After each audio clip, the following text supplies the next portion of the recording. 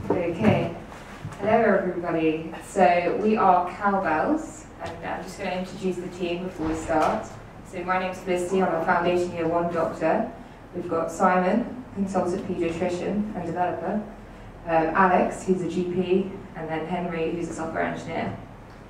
Just to go into the problem in a bit more detail. So it's relating to these devices that we call cows. These are computers on wheels, and if you go back to the previous slide, I've got a nice picture of what they look like. This is me on my ward round, hopefully with one of these. However, the problem that I find every day when I'm on the ward is that I can't find one of these, or I can find one of these, but they're broken. The battery doesn't work, the keyboard's not attached, the mouse, was it ever attached? Who knows? Last week, I went on a ward round where I went through 3 different cows, none of which worked, one of which worked. Halfway through my note-taking, stopped working, I lost all my notes. Although this is quite a, some might say, trivial problem, it does actually lead to some quite not so trivial outcomes. Things like tests aren't getting ordered while we're on the ward round, so that's not efficient. It can slow down discharges, and it can lead to notes disappearing, so you can't record contemporaneously. So I asked these guys to help me out with the problem, and this is what they've come up with.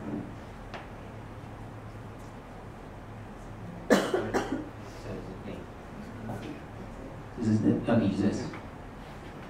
So we've got this idea is a nice simple thing. It's really a proof of concept, but the idea is that there's a little script that would run on every computer in the hospital that sends a kind of bit of information centrally to be stored, to be read anywhere about the status of that computer. So what's its battery doing? Is it charged? Is it plugged in? Is it who's using it? Is anyone logged in? That kind of thing. So that we've got an inventory, if you like, of all the computers across the trust. What are they doing? What's their status? And that would be something that's available to anybody that's got a browser.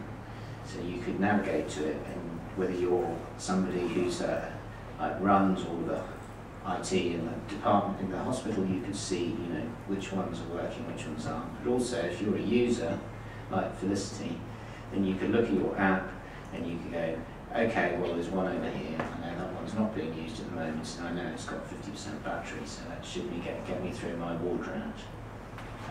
So here you can see on the screen, at the moment we've got 2 computers. We've got one just standing there with Henry, and we've got one over there at the moment who is a junior doctor currently writing some TTOs on, just at the back there. And you can see they've both got their username. We can see how much battery there is left and which one's plugged in. And if Henry wants to plug his in again.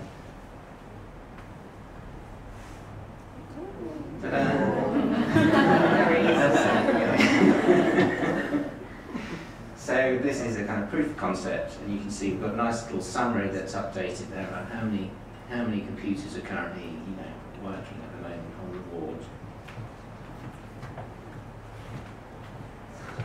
Go back to the presentation. No, along, other way. Yeah. So we were designing the interface together. We wanted to make it recognisable, and we thought, what would be the journey to get this, well, to how to find a working computer. So we've got the hospital here, where you click on, you scroll down, find your hospital where you're working, followed by the ward. And you can see here we've gone for the Whittington and one of the wards on there as well. Sort of like a similar concept to Limebike, but with our computers on wheels, basically. You'll see up next here, we've got a little diagram of what the ward might look like. And here you've got the icons, one with full charge, one with no charge, and one with sort of medium charge, might be being used at some point. The idea is here that you would click on a computer that you think that you want to use. So for example, this one, it will tell you whether it's available, how much charge it is, and where exactly it's located. You could also, from this little screen here, request to use it. So say if you've got a ward round coming up, or you could also report a computer if it's not working. You could submit that, and that would go directly to the IT team as well. So for the future, this will be really important to collect a lot of data to see how efficiently the computers are being used in hospital. So we'd see which computers are in highest demand and what locations, and we could see sort of perhaps where resources need to be distributed. And in the future, we could also expand this out to stationary computers across the hospital as well. So yeah, that's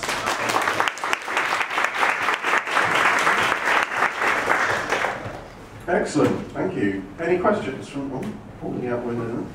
Any questions from panel members? Yeah?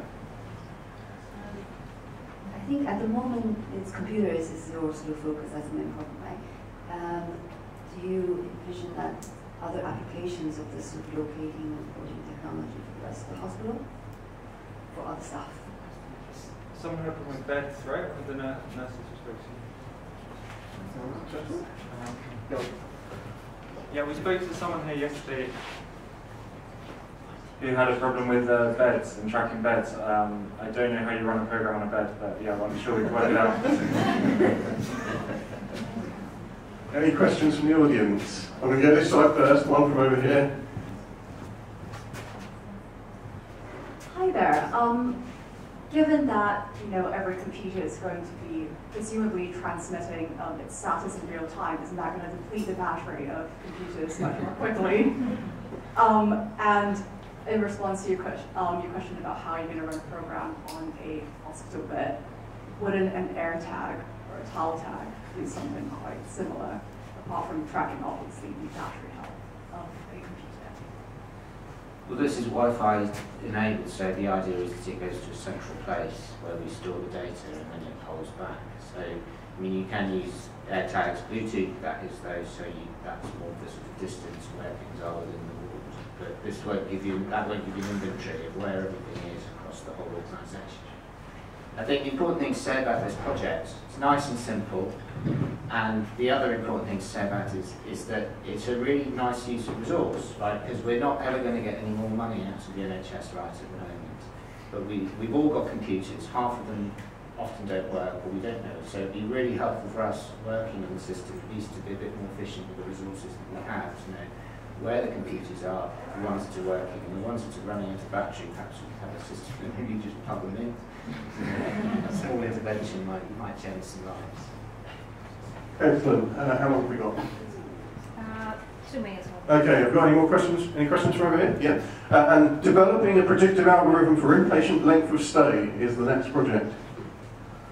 Yeah, I think I missed this part, but how does it communicate its location and charge level? Is it hardware or software installed on it? There's a server, so it reports to a server that then stores the information and then through an API publishes it to our website. Excellent, thank you very much.